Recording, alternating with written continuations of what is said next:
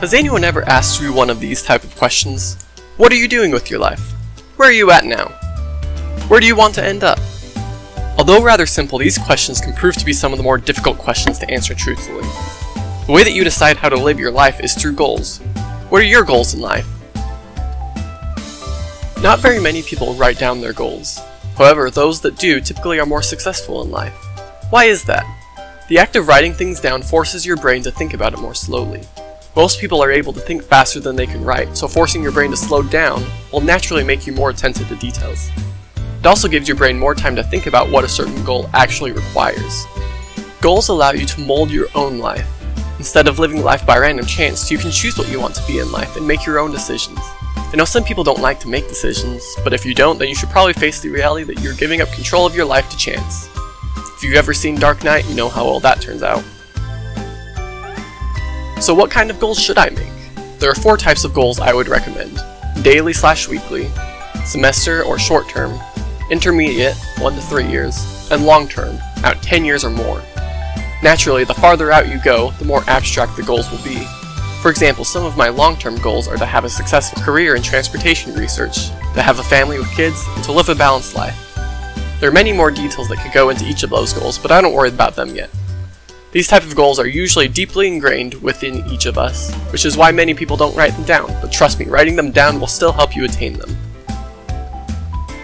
Your intermediate goals should directly lead to your long-term goals. If I want to have a career in transportation research, I better make sure that I finish my PhD in a timely manner. If I want a family, I should probably get married at some point. This is where having your long-term goals written down really helps out. If you have an intermediate goal that doesn't contribute to any of your long-term goals, you'll want to reconsider. Likewise, if you have a long-term goal but don't have anything on your short-term goals that get you any closer, you might as well accept that your goal is really just a fantasy. When you think about a short-term goal, you may be inclined to think something like a couple days out. But think about the big picture of your entire life. Even if you're not in school, the timeline of a semester goal is still a useful measurement. These goals are the ones that I struggle with most. I think it may be because we grow up being fed these goals until we graduate college. You show up on the first day of class and the professor hands us the syllabus. It tells us what we are going to be doing for the next 4 months. So naturally, my short-term goals usually take the form of wanting to get a certain grade, if I even think about it that hard. In my life now, most of what I do is based on my research project. In my case, I am under contract to give quarterly progress reports. My short-term goals set on January 1st are molded into deciding what I want to get into my March progress report. This helps keep me focused on my weekly tasks.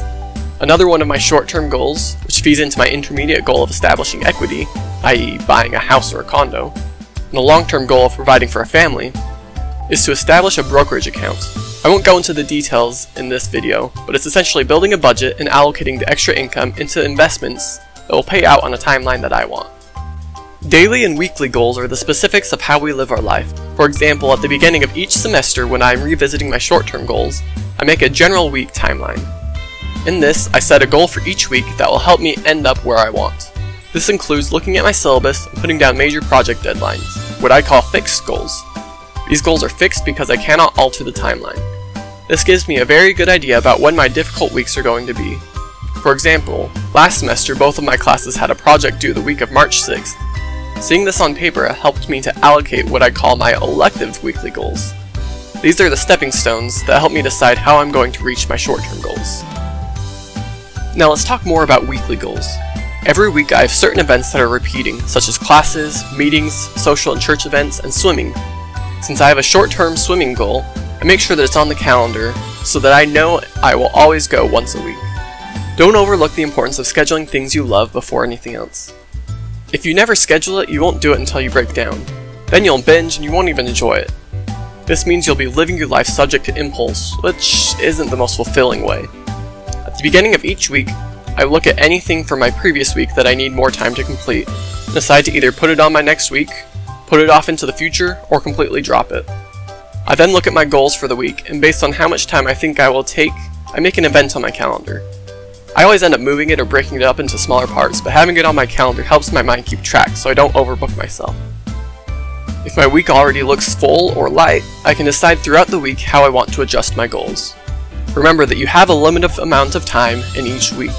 There is nothing you can do to increase that time.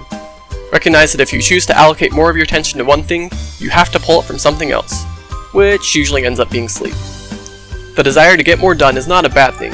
It is what drives us to find more efficient ways to do things. Be creative, but be reasonable.